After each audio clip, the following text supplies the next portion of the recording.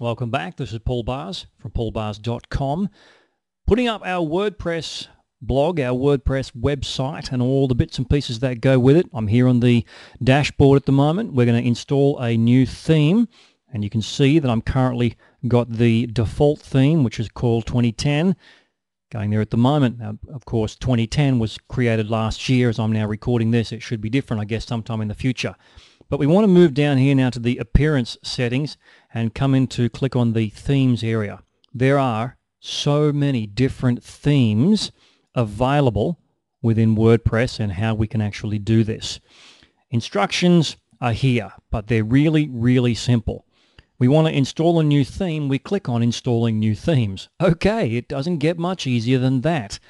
And there's a couple of different ways we can do it. One is we can go to Google and we can search a whole bunch of things.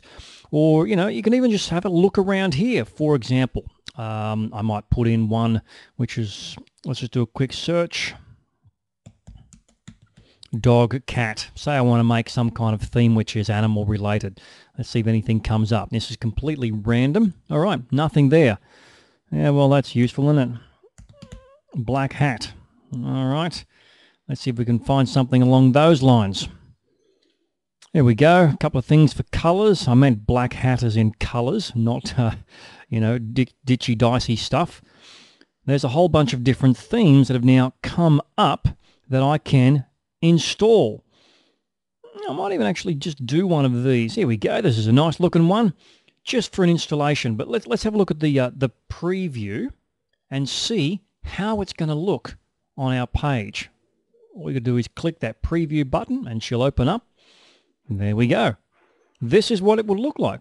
Quite nice. Although I must admit, when it comes to marketing, I always prefer black text on a white background. Definitely not something colorful like that. So let's have a quick look. Here we go. There's one that would work. Scrolling down. Okay, if you were running a theater company or something, that one would work quite well. The zebra. All right, here we go. Black Lucas. Let's have a quick look at that, see how it might look. And this is all you have to do is find a theme that you like, check out the preview, and then install it. Here we go. So we can see what this one might look like.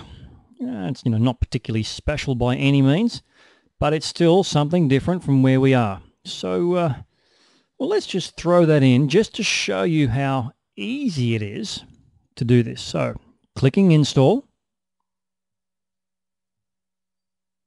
Yes, we want to install this one now. Off she goes. Preview. We need to activate it before we can do anything with it. We need to activate it. So let's now click over here.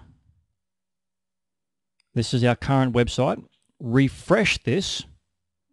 See if it changes. There we go. Okay, so you can see how easy it is to change the theme. I mean, this is not a theme that I would be using for business, not by any means. And look, what I want to do is this. I want to make a website that's going to look the same as and use the same kind of functions and features as I currently have at paulbars.com. Scrolling over, obviously it's a little bit wider, but if I scroll over, you can see there quite easily. This is what I want to be doing.